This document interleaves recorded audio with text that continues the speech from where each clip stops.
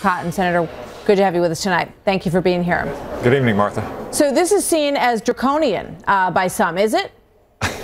No, Martha. In fact, our proposal would still allow in 500,000 immigrants with new green cards every single year. That's in keeping with historic norms, and it's very generous if you look at other countries around the world. What I simply think we need to do is get a legal immigration system that works for American workers. Over the last several decades, we've seen wages stagnate for blue-collar workers. At the same time, we've had record high numbers of unskilled and low-skilled immigration.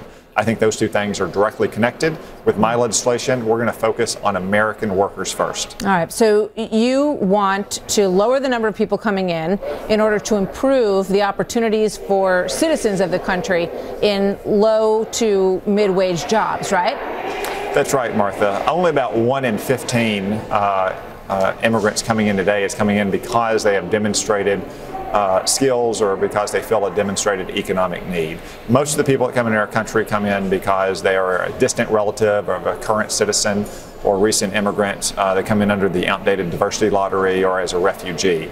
Obviously, they don't have the kind of high skills our economy needs, otherwise they'd come in through a high skill program. That means that they directly compete with high school graduates or people who don't have a high school degree. Of course, that means that there's going to be fewer jobs for those American citizens and lower wages. All right. You know, we've become so divided in this country, left and right, on this issue, that everything that you're talking about, although some may say it makes practical sense, most likely conservatives would agree with you on this, Democrats and liberals would say that it's mean, essentially, that you are shutting people out, and that's just not who we are as a nation. I want to take you back to this State of the Union address by a former president in 1995 and get your thoughts. Watch. We are a nation of immigrants, but we are also a nation of laws. It is wrong and ultimately self-defeating for a nation of immigrants to permit the kind of abuse of our immigration laws we have seen in recent years, and we must do more to stop it.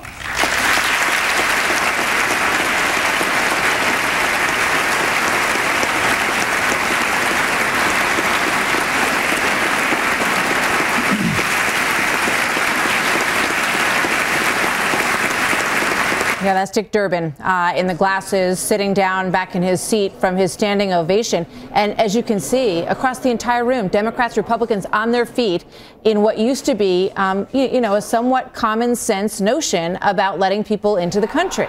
Your thoughts? I know, Martha, it sounds like more common sense from another Arkansas politician when I heard Bill Clinton speaking there. I think both parties should be focused on what's best for American citizens.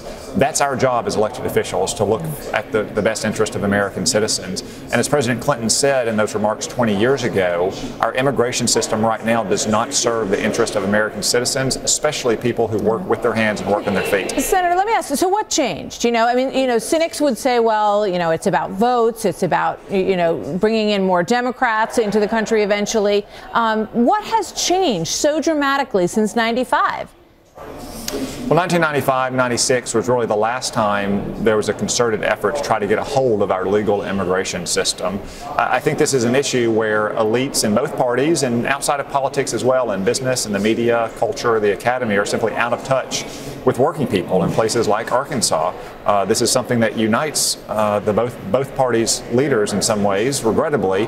I think it's time that we pay heed to the results of last November's elections, in which Donald Trump, for many different reasons, was able to beat many qualified Republican candidates and Hillary Clinton. But the single issue on which he campaigned above all others that set himself apart was immigration and refocusing our immigration system on working Americans. No, I hope senators who see themselves in that tape will ask themselves why they feel so differently on this issue that you've now brought up. Senator Tom Cotton, very good to see you tonight, sir. Many thanks.